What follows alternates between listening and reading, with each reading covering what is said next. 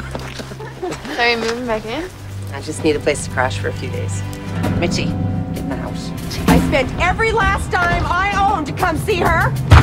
Bitch, you don't get two shits about Where am I supposed to go? You could have let her stay for me. You're the reason I didn't let her stay, you idiot.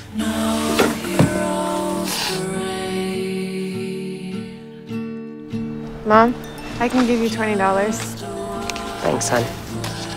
She needs money, Nan. I don't owe her anything. She's your daughter.